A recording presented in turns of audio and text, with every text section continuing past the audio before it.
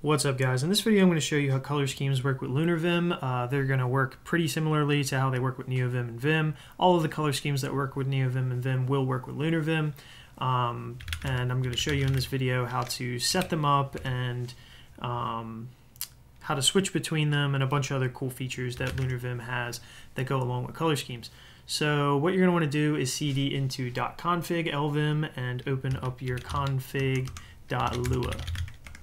Okay, you'll see at the top here where we're setting the color scheme. You'll probably have this in your example config.lua, but this is how you'll set the color scheme. We'll go into that in a second. The default will be one darker for LunarVim. So now what we're going to do is we're just going to uncomment a few plugins here. Plugins work just like this. You just put essentially like some curly braces, and then just in a string here you can just put the name of the color scheme repo here. So we're going to pull in three. We're going to pull in LunarVim color schemes, which is going to give you like a bunch of different testing color schemes that are being tested by me over in the LunarVim organization. Also, we're going to bring in Tokyo Night from Polka and NordVim, which is a very popular color scheme. So we're just going to save that and we'll install all three of them just like that. So what we can do next is we can do space, and then what we'll do is S for search in LunarVim, and then we'll do color scheme, and then there's another one under here for P. It's color scheme with preview. So first we'll do C, and you can kind of just go through the different color schemes. Let's see, we'll do Tokyo Night really fast. We'll do Nord, right? And then we'll just go back to one darker. All right, and what you can also do is we'll do space SP, and we'll get some nice automatic previews here as we go through. So you can see a bunch of them that were added. A lot of these are built into NeoVim core, things like Murphy, Morning, Kohler, Industry. Ones like Space Dark, System 76, and One Darker, Aurora, all these things, they're built into the color schemes repo in the LunarVim organization. And then obviously Nord and Tokyo Night are standalone color schemes from you know, independent repositories. So that's how we can set them like that and take a look at them. Now, how can we set them so that they actually persist? So we can change this up here, and we'll change it to Tokyo Night, just like that.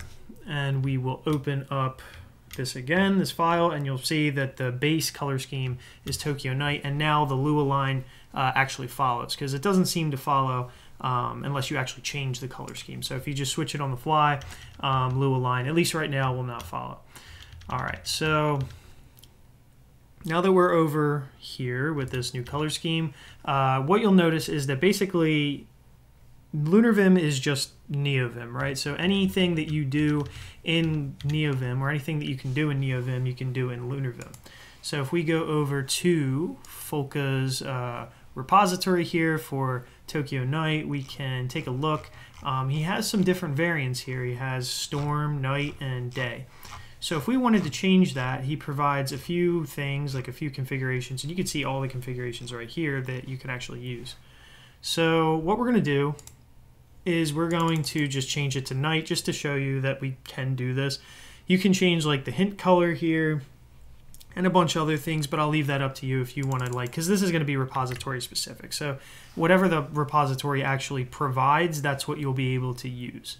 So let's go over here, and we're going to change it from Storm, which is the one that we have active right now. We're going to change it to Night.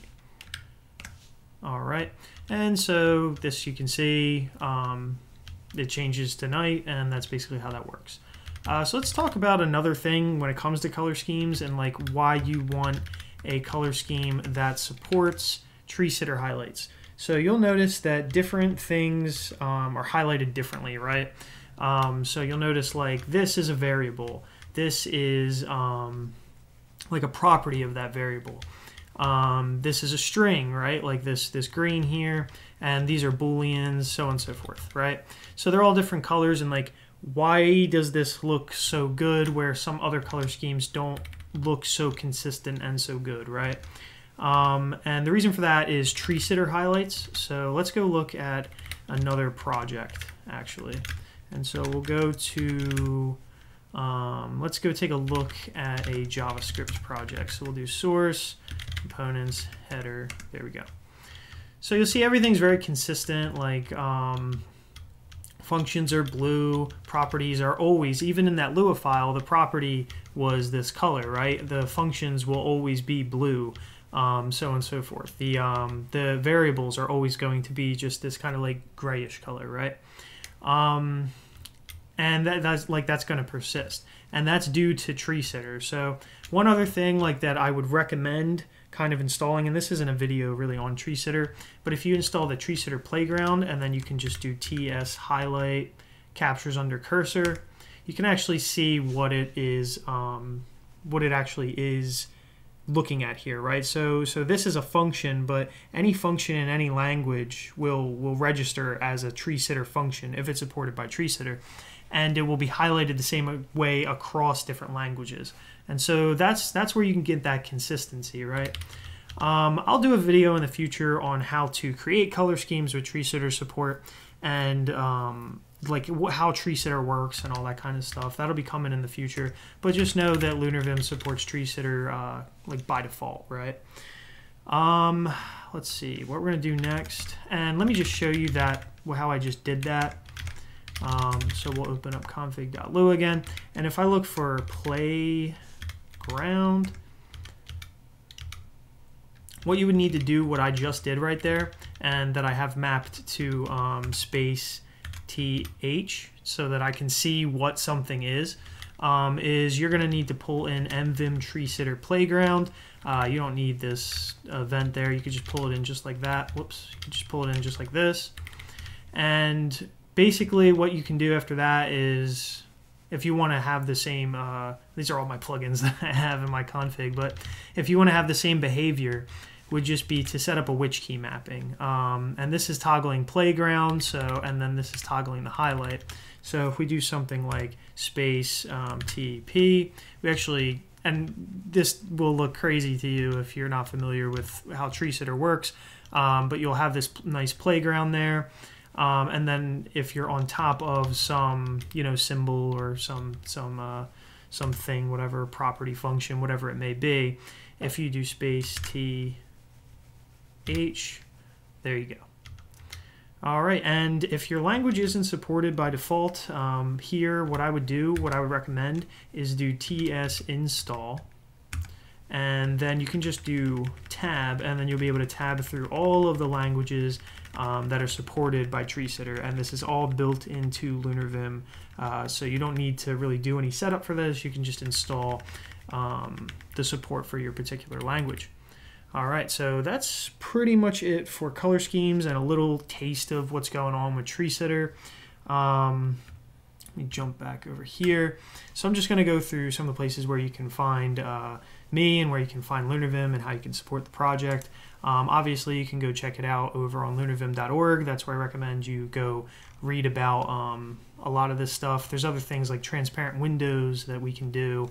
And just like we'll be fleshing a lot of this stuff out in the future. You can find me over on GitHub. You can sponsor me there, and then I'm also part of the LunarVim organization, which you can check out. Here's that color schemes repo, so you can go see that in the LunarVim org. Here's one darker.nvim, which is the color scheme that is defaulted in LunarVim, and obviously here's LunarVim here. You can check out my blog. In the future, I may be doing still need to update this to reflect LunarVim and not MV code, but you can find all my social medias here, and you'll probably be able to find future blog posts on LunarVim and other interesting stuff. You can also follow me over on Odyssey. I'd rather you do that than follow me on YouTube. Twitter, I'll be posting these videos over there if you want to keep up to date. You can support the project over on Patreon for as little as like $3 a month. If you like LunarVim, you can support it here, or obviously the sponsors that I showed you earlier. And also sometimes I'm over on Twitch. Also, check out these color schemes. So check out Folka's Tokyo Night. There's lots of great color schemes in the community. I don't know if they're all in one place that you can really find them or whatever, but the ones that I use in this video are Tokyo Night. I know it's really like super popular. The color schemes repo over in the LunarVim org.